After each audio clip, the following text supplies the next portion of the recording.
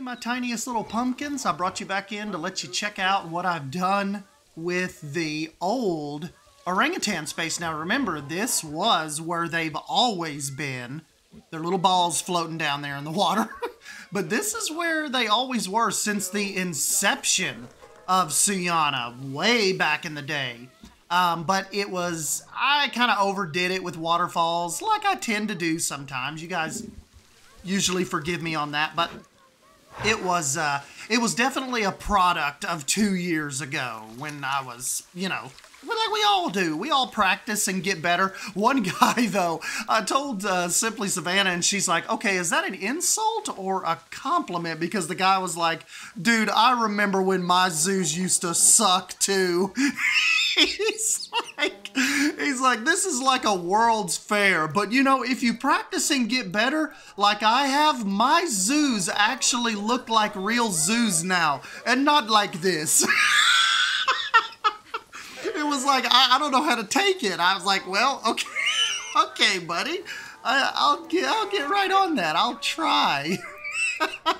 But, yeah, so anyways, this turned out so freaking awesome for one simple fact. Lucas070 decided to put this orangutan climbing frame on the workshop. And as I was putting this together and building this out, kind of like you see it now, kind of like as a little island. They got another little ball over here. It just fit perfect. There were a couple things that I had to kind of, you know, move around just a little bit. But for the most part, this thing, like exactly how he had it, is kind of exactly how it fit over here. And look at these little guys going across this. And that was a question. We know this isn't realistic because obviously I'm not in the realistic realm. They would absolutely jump from this pole to this rock and go over the fence or these trees. Or this, they would use this pole to jump into this tree to come down. But you guys know me. I'm more for theming and more for just the aesthetic. But I was going to ask you guys, without doing a ton of research, do they let them go this high? Like, how do they, like some of you zoo people, how high do they let them go on these type of ropes before they're like afraid that they would fall and hurt themselves? You know, that's kind of what I was wondering. When I was laying this down, I was like, dang, those things are high. Would they let them go up that high? And so you'll have to let me know kind of if you've done any research on that, or if you have some real world zoo experience. What do they kind of, you know, like as far as chimpanzees and, you know, these primates, what do they typically cap them at to where like, okay, that's not safe, that's too high? Or like, if they couldn't get them to come down, like you would think they would have problems, like you can't, I don't know, like you would tranquilize them up that high and then have to worry about like them falling and trying to catch them. I just, I thought that was interesting kind of putting this together. So, yeah, I have to get your thoughts on that. But yeah, we've got the little, I've almost got the little creek down here that's separated by the rocks. And I still have some work to do back there, but I thought this would be a good spot to give them a little waterfall. Just kind of give a little action back there to the back of the habitat. But I tell you what, they love climbing on this stuff. And wouldn't this right here, like, this would be an awesome presentation area. I mean, even look for the little kids. I have like some little step-up blocks. And we have, I found these on the workshop years ago. I've got a little set of binoculars here that you could look through and kind of watch them climb. So this whole area, it just looks so much better now than it did a couple years ago. Remember, like, okay, right now we've got the orangutans like looking back over towards the shopping. This was all the crocodile area. Remember, this was like a big croc lagoon. And now I've kind of made it as just like a little, almost like a little passive, just little pond, little lagoon area. You know, not just thinking I have to just cram stuff into every little corner. Just kind of open this up just for some water right there. And I think it looks pretty cool. Did make the decision, you guys may have not even noticed this in the cinematic from a couple days ago, but I wanted to remove the rock climbing walls just to give a better view of the exhibit. And of course, we've got the construction walls up right now. Got the little pardon our dust sign, because I think I am going to put like a little habitat in here. And that's kind of what I want to, I'd like to know from you guys. Like, what do you think should go right there? Because this is your main little path. You know, you're making your way down through here, just getting started out with the zoo. Like Bold's, excuse me. Bold's little Elephant Springs area is going out there. She made me the awesome little sign, so I'm going to get working on that soon.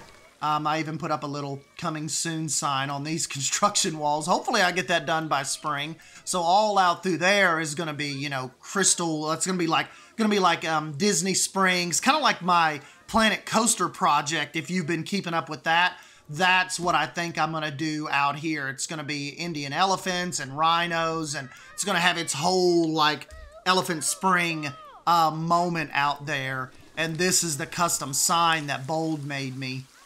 Absolutely incredible. Did exactly like just picture perfect design from Fort Worth Zoo's Elephant Springs area. But back onto what we were talking about, what do you guys think should go there? You have the Komodo Dragon Island right here. So this is like the first thing people can kind of come up on when they first get to the zoo. You know, come say hi to these three guys. And I found this really cool information board on the workshop from the Komodo Islands, Komodo Dragon info board. So, you know, you're coming through here, you can peel off to the right and go under this little bridge back to our brand new orangutan exhibit. Really, really cool presentation kind of when you come under that. You got the Komodo dragons to your left. We've got the big, like, ancient bridge here. And then what would be right here? What should we try? Obviously, I think it needs to be something small. Some of this stuff can be moved back, but when you're giving me ideas, think in the context of this smaller area. And this is what, you know, when these walls, I'll get rid of these in a minute. When these walls are gone, get the little trash can out of here. Hold on. And then, okay, whoops. Let's just get rid of some of these so you guys can kind of see what I mean when you kind of come through here. Okay. So see, you'd be coming through, and of course we'll have some kind of little fence or barrier, but it won't be big construction walls. And I just like how that is kind of open, kind of pulling you back to our little fuzzy friends over here.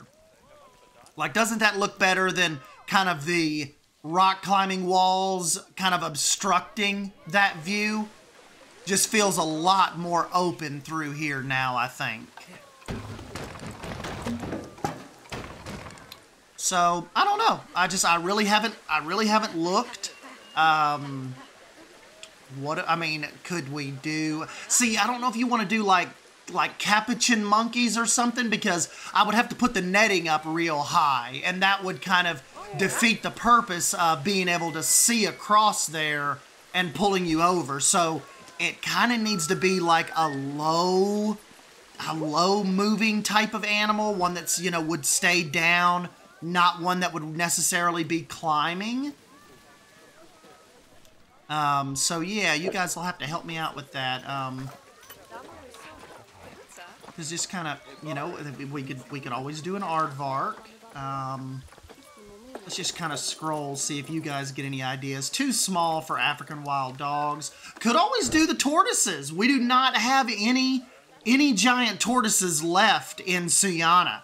That I could put some water down in there. We could give them, you know, we could make that look pretty cool coming through there. And we know they would be more, you know, more low level, could still see over them type little habitat here.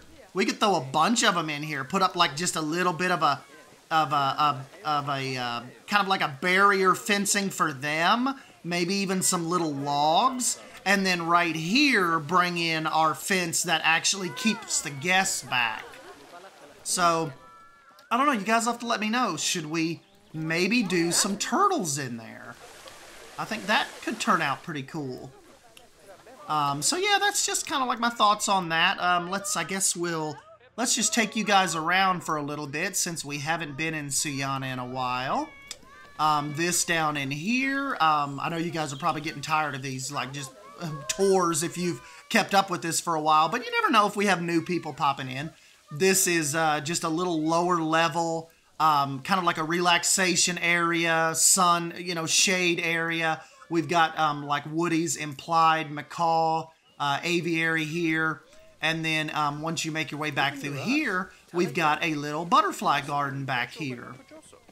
So this is a little more open. I didn't make it as dense with the trees. And you can come back here and hang out with the butterflies. There's one right now. Look at those beautiful little wings. Just a little fella. That's so cute. So yeah, this is the little butterfly garden. And then of course we touched on it just a few minutes ago. This is going to be my Elephant Springs area. So we're going to do some really cool things back in there. And when it's ready, we will get these gates open. I found this on the workshop a long time ago too. Kind of like this East Indian, just a really cool like temple type of vibe. I really like, and maybe we can kind of continue that out through the springs. Oh, and of course, remember this comes with a full parking area due to my mad genius Remnant did this whole entrance area for me. All of this, everything you see out here, all of this foliage, all of the lighting, the actual car park is Remnant come in and redid all this for me. All of this. He's got the little ticket area. Bold, oh, they're stuck. Bold did me a little custom Suyanna Zoo sign. I love Remnant kind of really just nailed that that almost like Islands of Adventure vibe. Like, look at all this. Like, none of this is mine. He did all this. Here's where you present your ticket, go through the turnstiles. We've got like little gift shops over here, restrooms, Suyanna imports. If we've got a little Jeep area right here, you can take your picture in. Those people are stuck. He put us little implied stingrays down here in this little pool. Just absolutely insane entrance area. He let me bring back Jaguar Falls. He actually had a pretty cool little set of falls up here. But a lot of you guys were asking what happened to the original Jaguar Falls. So I actually messaged him one day and I'm like, hey man, do you care if can I bring those back? Can I bring the original falls back? And he's just always super cool to work with. And he's like, yeah man, go ahead. I was just kind of playing around with some different waterfall ideas. So we got that back in there. He's got the little bamboo barrier fencing here. And this is like, this is asking him to step way out of his comfort zone because, Remnant and those guys, they are realism masters. So I bring him in here to like my abomination of a zoo that like doesn't know what it wants to be. And it's just like a big throw spaghetti at the wall and see what sticks mess. And he just did such an incredible job in there for me. Then you kind of move out through here. We've got some of the shopping. We've got Riverside Trading Post. Going across this little bridge. Big souvenir area. Make your way a little further and we've got Basic Builders Discovery. Kind of like his Riverside Depot that he got from, that he designed for us straight out of Animal Kingdom. And then I took this design from Animal Kingdom and kind of ran with it. This is our Flights of Wonder Theater. So maybe one day we'll actually get some birds and we can maybe actually really create a show in there. Kind of making your way through here. We've got another one of Basic Builders buildings over here on our left. We've got a really cool fountain I found on the workshop to kind of open up this area. And look, we have moved Leaf's Riverwalk. I've brought in the Tapirs. We've got them like a little tapir island. and a lagoon for them to swim in. I think they really, really enjoy it over here, kind of over where I had them. And you'll notice, too, the river area, I've still got some animals over here I got to get out, but that is just, it was so far over there out of the way and kind of like out of our scope of where we're building that, and I didn't want that design to go to waste, so I'm like, well, why don't we bring Leaf's Riverwalk over to the middle of the zoo where I still have a giant pond, but it almost looks too much. So yeah, that's kind of what we're doing, where I'm retooling this area. This whole little spine through here is going to be Leaf's Riverwalk. There's Bold up on her horse, carefully watching over everything. And yeah, so on that side, you're going to have actually the animals, and then Leaf's Riverwalk is actually going to have some beverages and also some merchandise shopping through here too. So the whole Riverwalk will not just be going through kind of in the middle of all these exhibits, but you're going to have a little bit of retail element too. I brought in my old hotel facade. I thought that fit really good for his Riverwalk, and you can kind of, I figured this might be, we could turn it into some kind of restaurant, because remember, I did a whole little interior lobby. We've got the registration over here where you check in. We've got the implied upstairs. We've got the elevator over here. So that was the old Suyana Hotel, remember, from years ago. And Bold made me this sign. This is actually supposed to have some custom lettering, but I couldn't get it to work. So this is just like the in-game lettering. But yeah, so I just think this looks so much more open and just put together than my Riverwalk across the mountain. And so yeah, and these guys, you can tell they just, I mean, this just looks so much more natural and better for them than how I had it. And they've got plenty of access to their lagoon, and they can get up here and kind of hide in their overbrush here. Really, really fun. And here's another part that I was going to show you guys. Now look, Bold's Jaguar Cafe has a clear look all the way down the Riverwalk. So you could sit up here and have lunch and literally be looking down the strip and onto the Tapirs. And that just, I think that opens this up a lot more and kind of gives the Jaguar Cafe a little more presence, you know?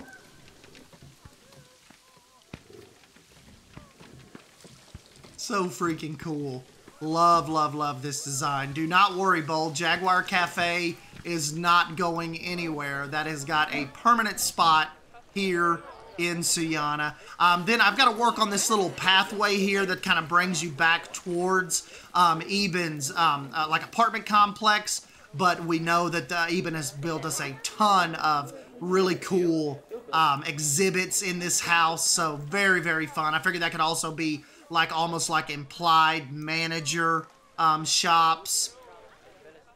If you keep going, you finally come around over here to some more of Bold's exhibits. We've got the, what do they call these guys? Bongos? Or no, okapis. Sorry. They've got the okapis over here. Bold put them over here kind of like they're on their own little private hill. And then Carlos G, we've got the Amani Trail. These little guys, they are fun too. These are my bongos. They are fun to come in here and watch, and it's just awesome how Carlos was able to design it. A lot of people forget when we're in Suyana that this is even here. It's so well hidden, but the guests actually come up and they use those elevated platforms to look down on our bongos. So freaking cool.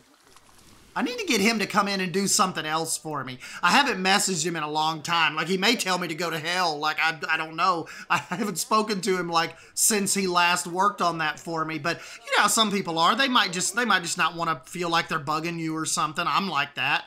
That's why if you guys ever are like, man, S-Stan never messages me anymore, don't take it personal. I probably feel like I'm bugging you. So I don't send a lot of messages. I wait till I know if you're messaging me, you want to hear from me. So that's kind of how we take it.